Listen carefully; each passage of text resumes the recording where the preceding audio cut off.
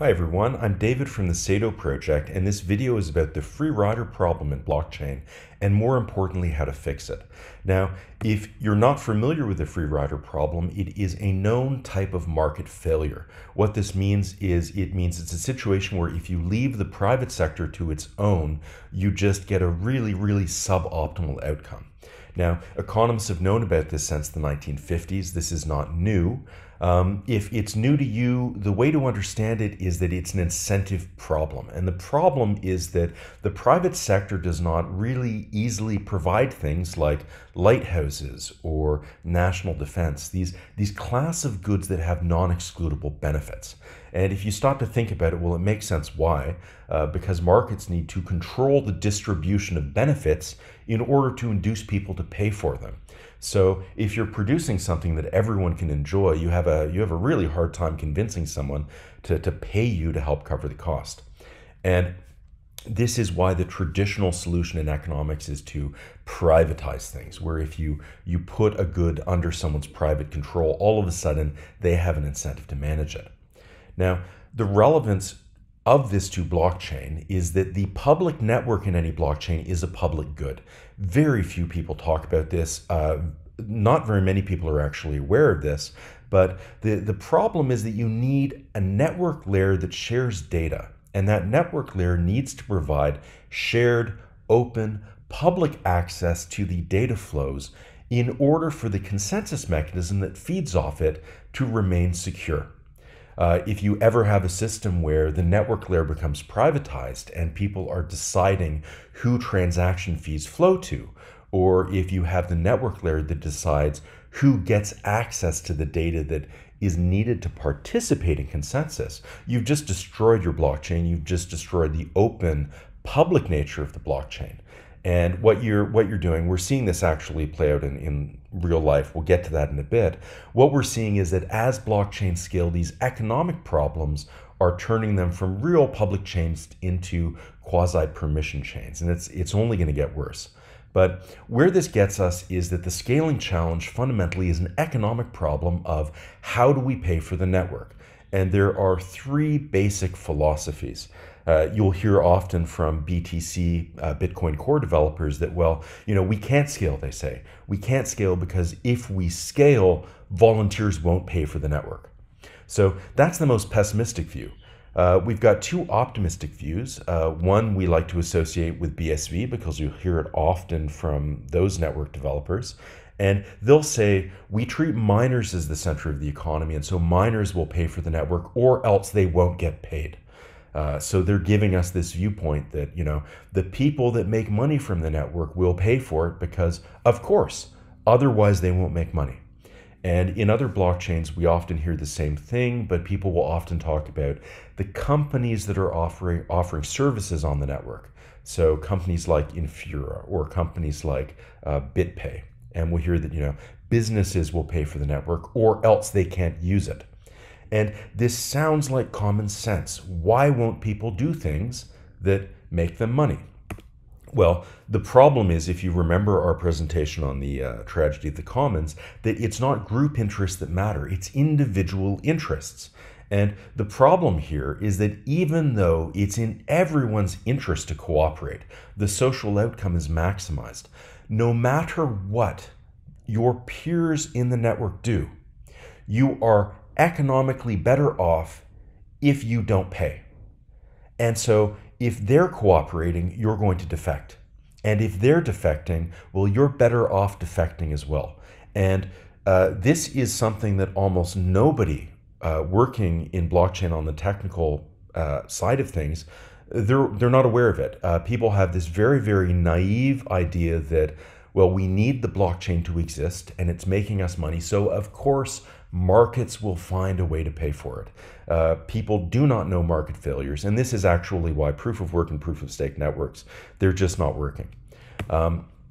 As we've talked about, what actually happens is if you put a network in this situation, the markets will solve it by privatizing the public good. Now, there are two ways you can solve free riding. The first is you can collude to punish defectors. And the second is that you can privatize the benefits. And the important thing to see, because we're actually seeing both of these right now, is that both of these close access to data flows on that network. If you've only got a small number of miners or block producers, they can team up and they can start policing the other participants of the network. The problem is that if you are doing that, you are by de facto running a permissioned chain. And you, by definition, have only a small number of actors, because as soon as you have a large number of actors, you can't collude to do that and your network's toast. The second thing, which is much more threatening, is the privatization of the value of the data and transaction flows. And this is something we're already seeing. In BSV, we've seen it with Weather SV, which has partnered with a specific miner to get lower fees. Now, people celebrated this in the BSV space as a big victory for market economics. They don't realize that what it actually is a market failure that is going to rip their network apart. We also saw the exact same sort of issue with Ethereum. We've been hearing from Ethereum developers that Infura is collecting a vast majority of the transaction fees. It's essentially losing millions every month operating an API access point for the world of network applications. So we've got a situation here where the miners who are supposed to be paying for the network are just refusing to do it. And the result is that if Infura wanted to attack the network, it could pull off a 50% attack anytime. So there is a solution, and this is the really exciting news. And it's also the part of what's happening with scalable blockchain that very few people understand because their focus is on the tech. And just like the solution to the tragedy of the commons problem, what we need to do to fix this problem is we need to change the incentive system. And we need to make it so that individuals have an incentive to do what it is that we want the group to do. And what that means is we need to make it so that the public network, the support of the public network, is what our blockchain actually pays for. And this is how Saito accomplishes it. The first thing we're going to do is we're going to create a measure of routing work. Now, routing work is not the transaction fee, but it's a value that we're going to derive from the transaction fee.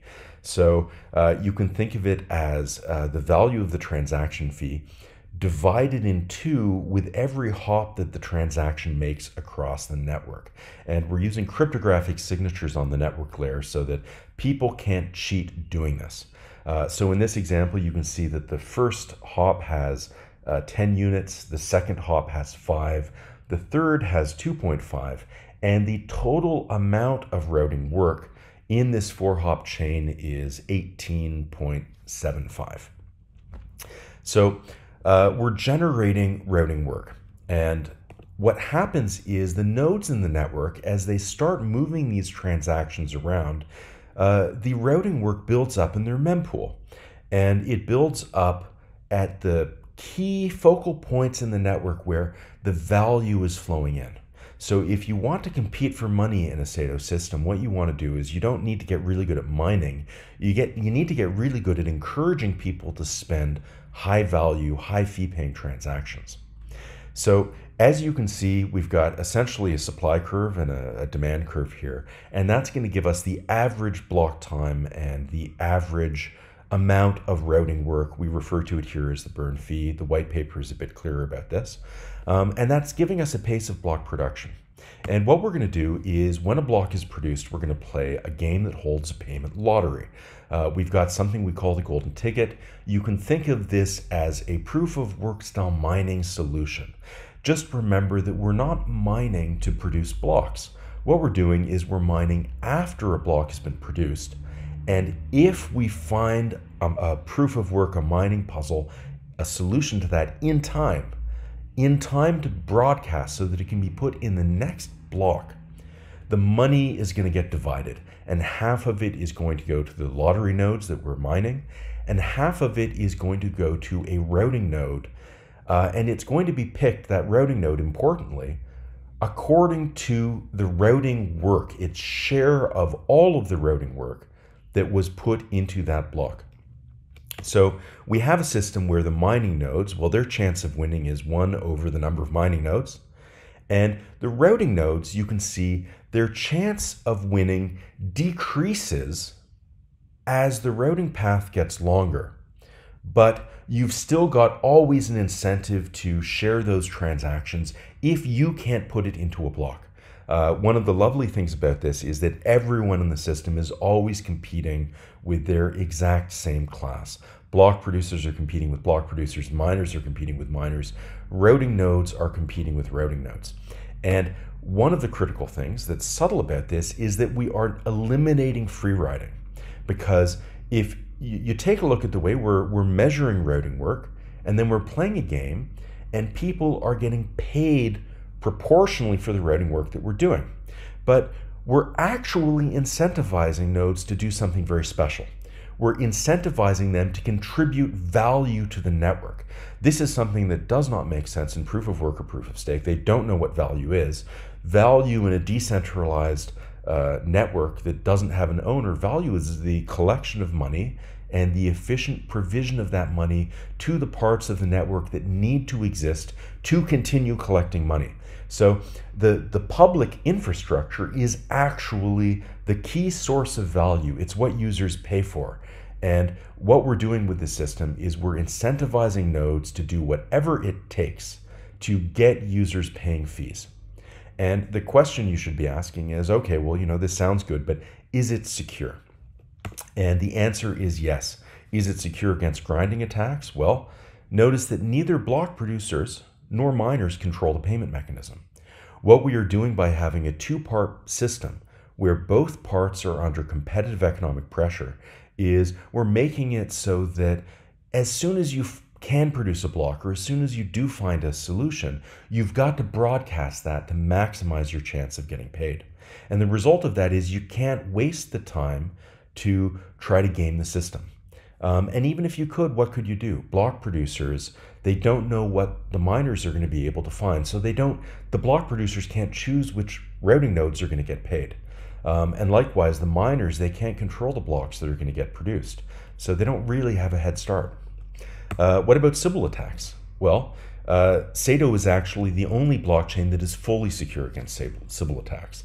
And what we mean by this is that economic pressures make it so that anybody who gets Sybiled becomes economically unprofitable and drops off the network. So if you can think of, in this visual, the second routing node is a Sybil. And what's a Sybil? Well, other networks, they don't even know how to define it. With Saito, we can say, well, we know what a Sybil is. A Sybil is a node that does not contribute the same amount of value to the network that it takes away in fees. In a proof of work or proof of stake system, that might be that it takes away in attacking, or it imposes in bandwidth costs on the network. You can see here, though, that because we have cryptographically secure routing paths, not only can nodes identify that, look, this second hub, it's not doing anything. It's passing transactions, but it's not really collecting any new ones. And the network can route around it. And so we have economic pressures that are incentivizing efficient routing paths. What about 50% attacks? Well, this is one of the most wonderful things about having a distributed work gathering system.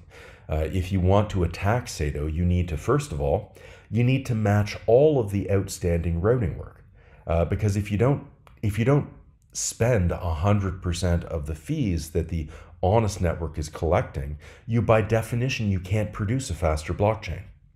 But once you've spent 100% of those fees, you've locked them up, you also need to play this mining game.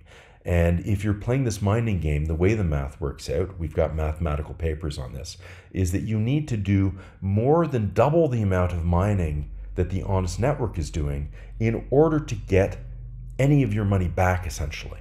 And so we've got something that is secure. It has guaranteed costs of attack above the 50% point. And this is something that, to my knowledge, no other blockchain actually has.